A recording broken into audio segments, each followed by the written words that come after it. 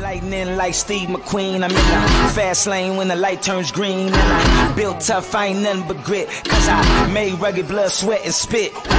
Yeah, like a horse I fly. Better push yourself in for a bumpy ride. I like to play hard, but I work harder. And I weather the storm cause I'm built stronger. What is up, ladies and gentlemen? We are back. We are live. It is the Freight Coach Morning Show, the top morning show in transportation, coming to you guys every single weekday, 8:30 a.m. Pacific, 10:30 Central, to break down some industry headlines and, most importantly, provide some actual insight into what you can do with all of this information.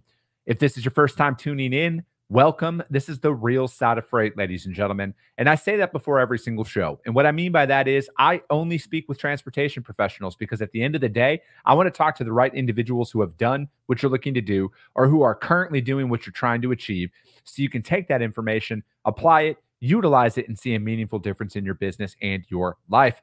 All right, you guys, I got a very special guest that we are going to bring up right away. You guys, we're talking about all things LTL today, and we're just going to break some of this stuff down and the importance of having an LTL offering inside of your brokerage. So I got my man Robert Kowton in the house with SPI Logistics. Robert, what is going on? Oh, it's going well. How's it going, Chris? Oh man, it's going great. It's been, the last time we saw each other was in Nashville at Rendezvous in May. And, we had, it was awesome finally meeting you in person, and B, I really enjoyed the conversations that we were having about, it was everything. It wasn't just about work, it was about, taking care of yourself physically and all of this stuff as well. And, I'm just really glad that you're able to join me today and talk about this stuff. So what's been new in your world, man? Well, same thing, actually, just to touch is, it was fantastic to meet you because, we live in a world with a lot of virtual meetings and virtual things, but sitting down and actually talking to you, I learned a whole lot more about how your business structure works and obviously your personal goals on fitness and other things and how you perceive it. So that human touch still matters. It truly, truly does. And it's just been steady busy for me. It's been a lot of, I've been juggling a lot of loads with constant changes. And so the only thing that's constant is change. And how well you manage it.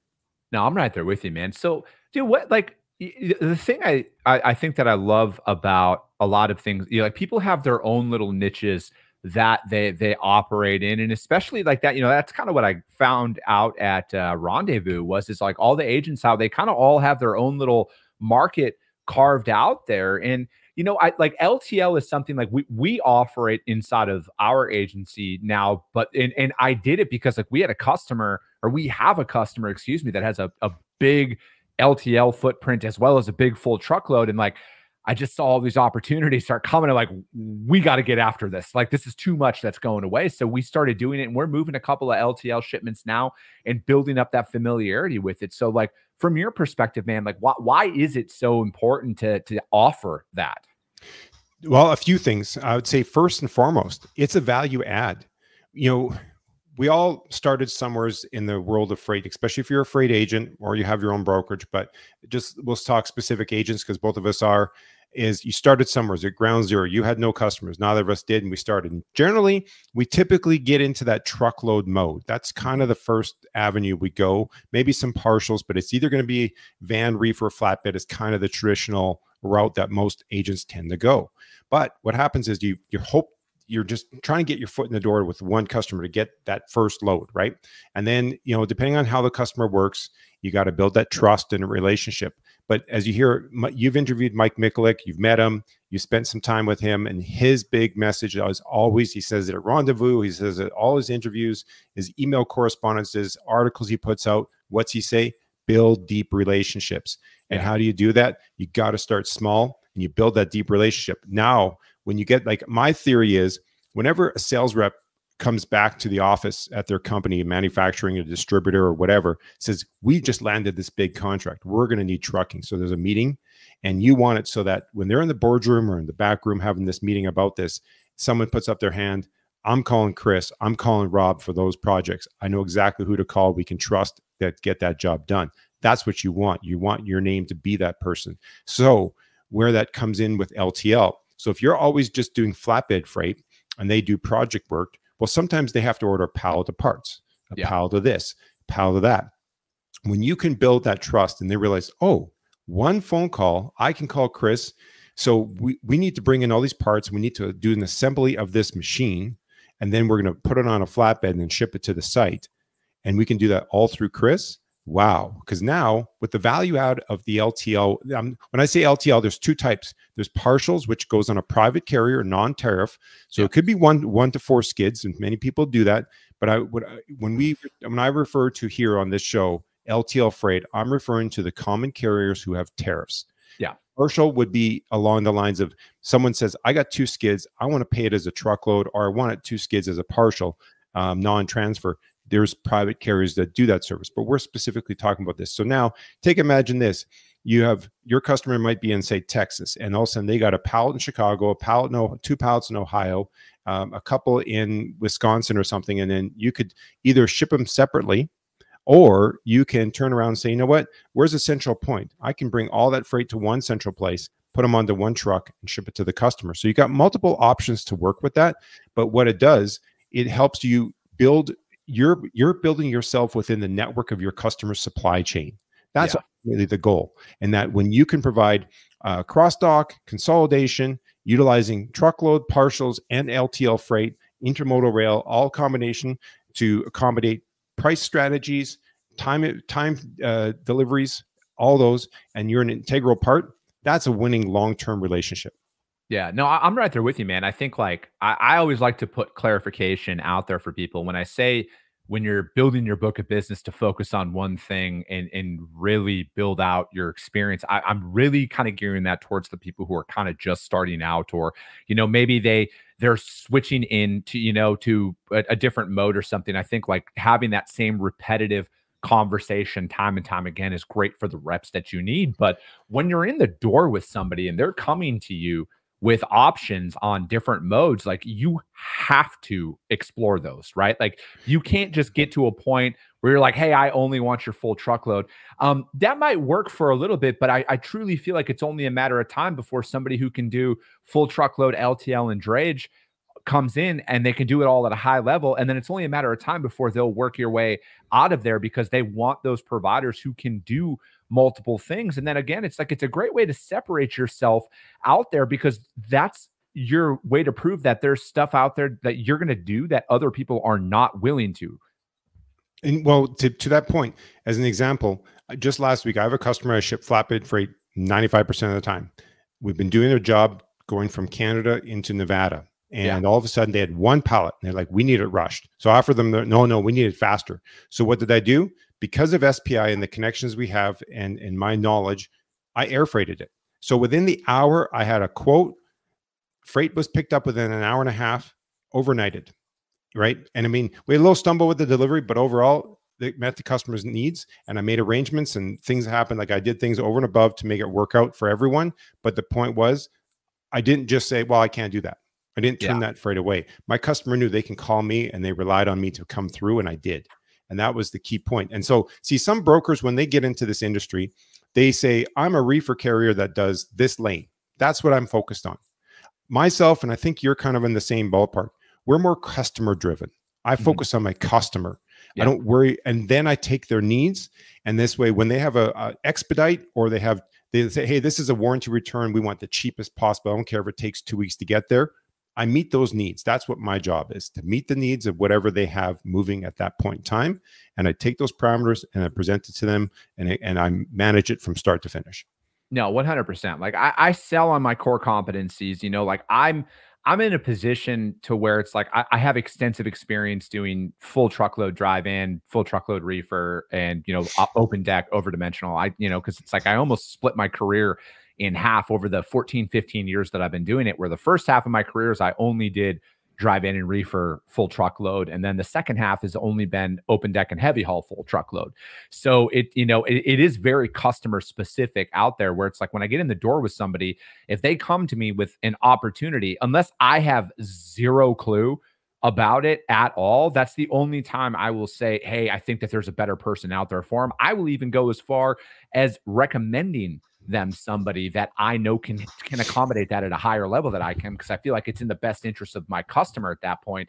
But for the most part, yeah, man, I'm going in there and I'm going to work every opportunity, and then I'm going to talk to them if it is one of those situations where you know, I don't have a ton of knowledge on it, I'm going to ask them, hey, what does this opportunity look like? How many of these are coming? I will work on this and I will come to you with a solution. I'm not just going to let it go to the wayside on the long term, because I feel like in some of these instances, man, it's only a matter of time. At least this is what I tell myself. Maybe I'm psychotic. It's only a matter of time before somebody who's better than me is going to get in the door and they're going to fucking eat my lunch.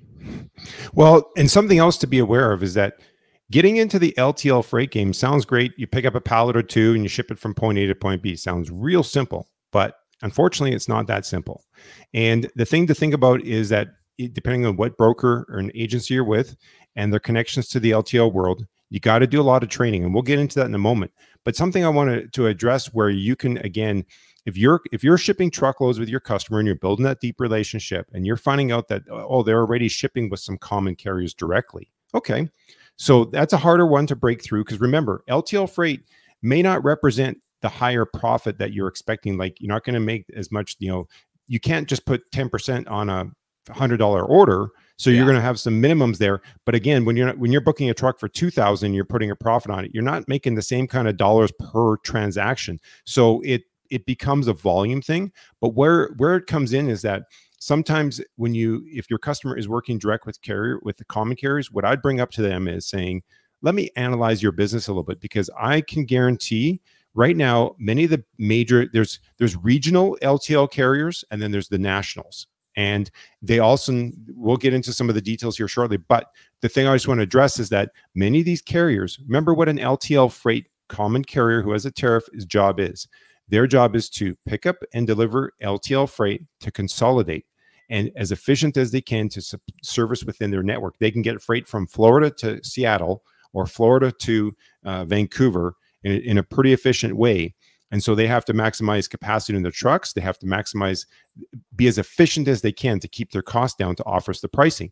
And what's happening now to do that, a lot of the carriers are starting to get their pricing teams and their data entry teams offshoring and nearshoring employment services, so agencies. So when that happens, it's cheaper for them, because it's kind of like a valve. If their business picks up, they can say, well, we need 2 or 3 more data entry people. And then when it quietens down, they can turn it off and say, well, we only need here. So they're saving money.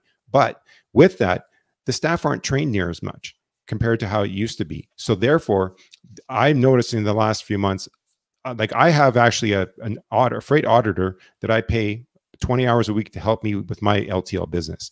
And we spend a ton of time on price corrections all the time. So where you can get your foot in the door is, if you're knowledgeable about the LTL and you gain that knowledge, you can say to the customer, I'm pretty sure you're getting overcharged on it. I will find you money. And that's where all of a sudden they realize, one, they can call you, simplify their procedures. 2, you learn their business and learn their products. And 3, you're going to save them money and be consistent on it. Well, how can they lose out? Yeah, no, I feel you, man. And so like, I wanted to touch on Canadian and US LTL. Like what's the big difference out there between the Canadian LTL shipments that are moving out there? And I mean, if you want to talk cross-border or intra Canada, however you want to run with that, man, go for it. So the 2 big thing is the pricing structures. So the Canadian structure is really simple.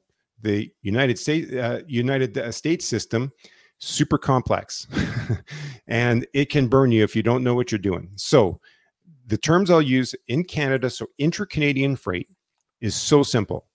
When you have a pallet, I'll keep it simple that it's easiest for everyone to visualize.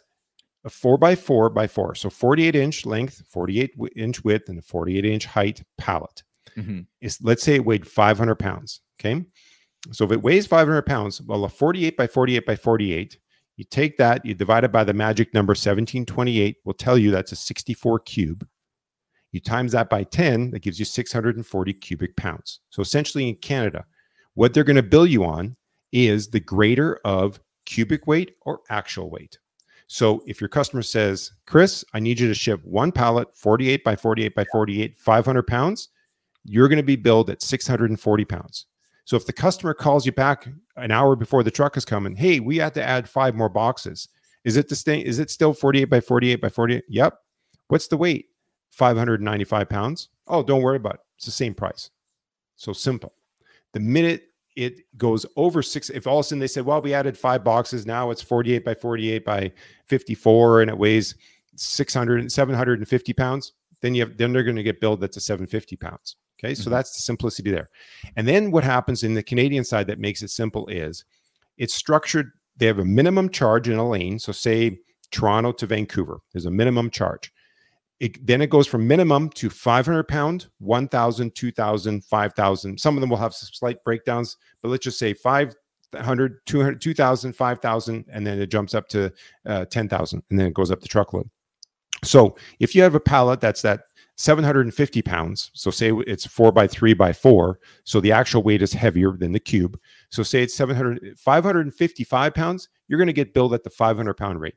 At the 750 pound rate, though, the computer systems that the LTL carriers have are going to calculate the 500 rate times it by the 750, and it's also going to look at the 1,000 pound rate and say, hey, it's cheaper to bill them at the 1,000 pound rate. So you'll see on the invoices deficit. So they'll take the 750 and they'll put 250 and make it 1,000 pounds and give you that benefit of the doubt.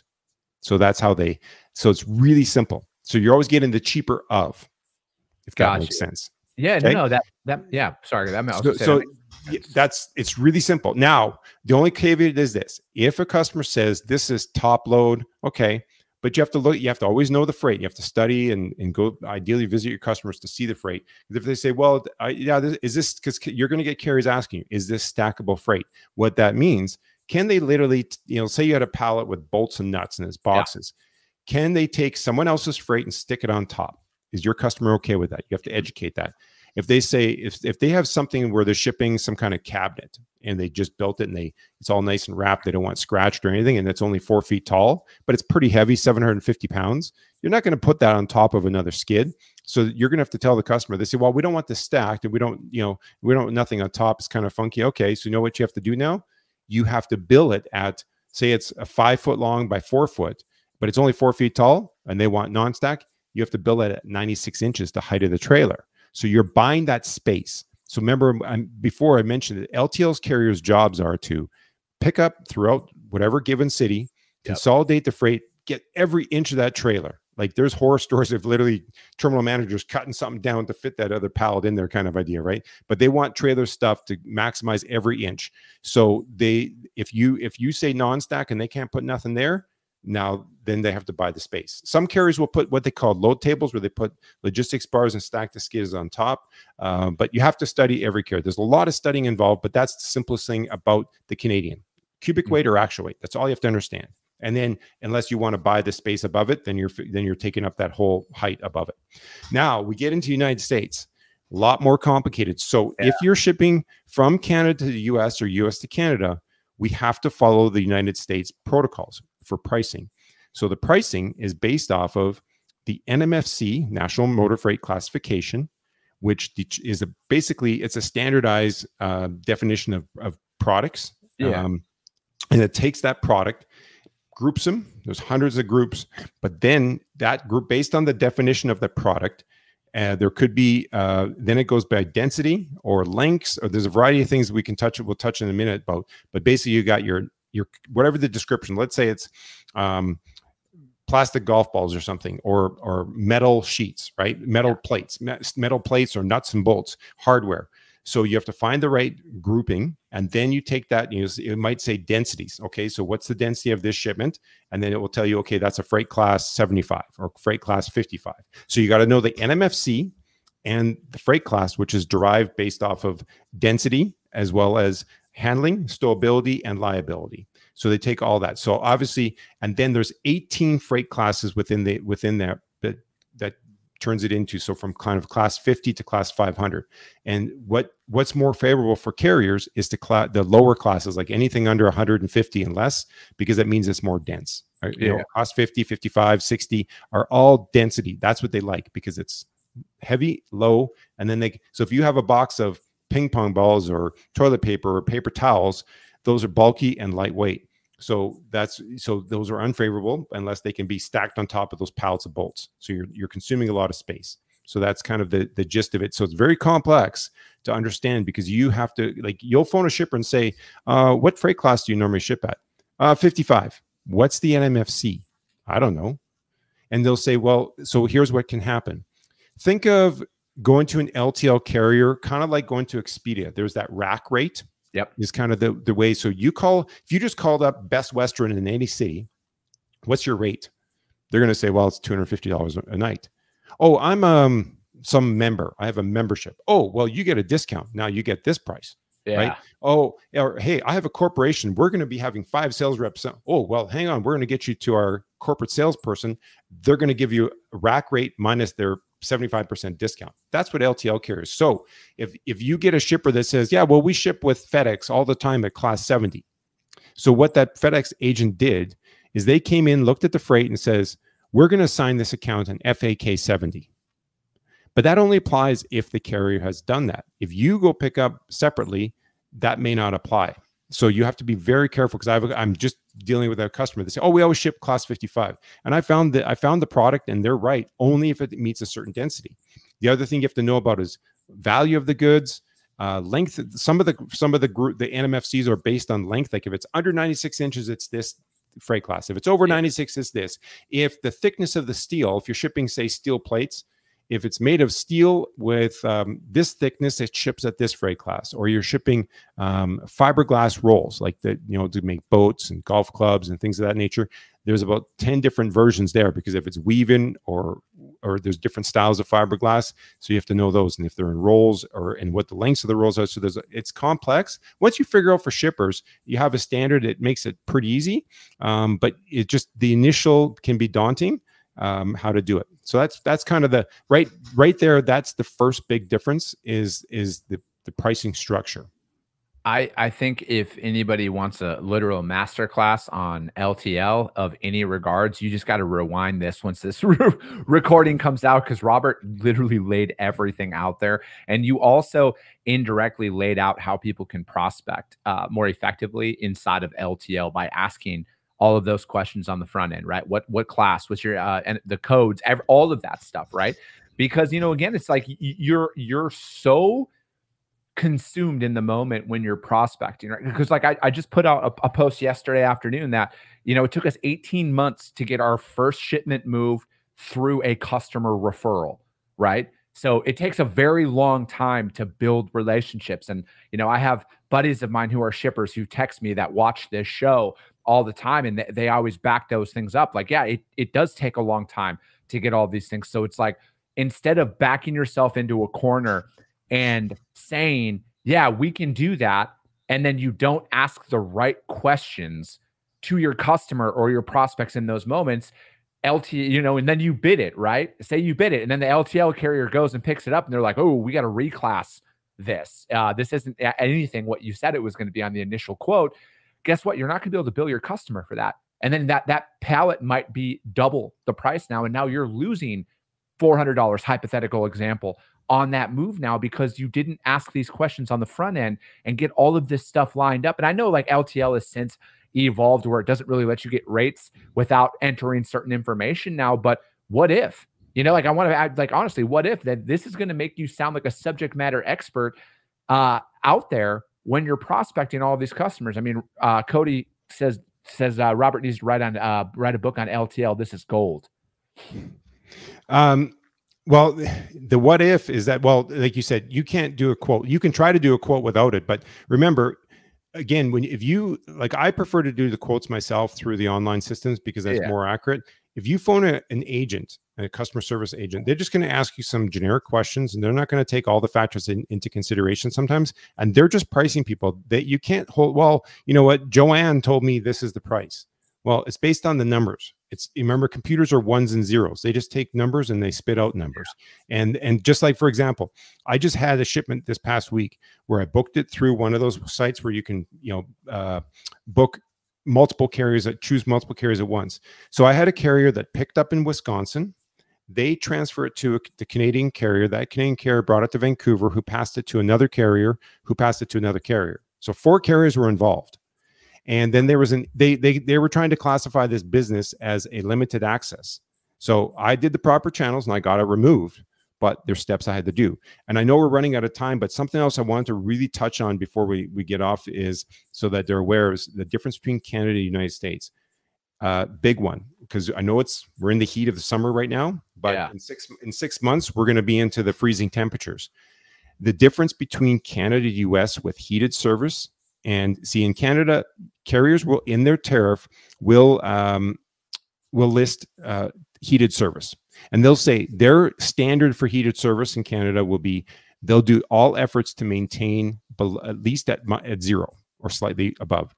United States, on the other hand, it is truly a carrier by carrier situation. If you called up to a customer, LTL care, and said, I need a quote, can you offer me heated service? You know what they do? They're not going to tell you. They're just going to say, okay, protect from freeze service. There's a difference. And literally some carriers in the United States, when they say you put on their heated service, when they see that, they're not going to call you saying, well, actually, we don't actually put heat. You know what they do? They take a blanket and throw it over top of your pallet. Correct. And then you also have to be very careful when you're booking. Like, I encourage my customers, I look at the transit times. I look back at the weather trends, what's happening.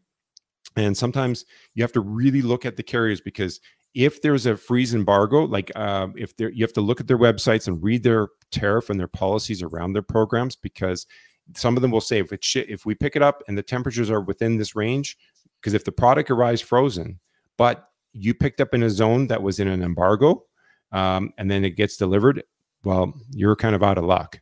So you have to, it's a buyer beware when you get into this heated service business. Is all I can tell you is that you really have to work with your customers and educate them. And sometimes I'll be honest, I really just don't do heated service in the wintertime with LTL carriers. I just don't.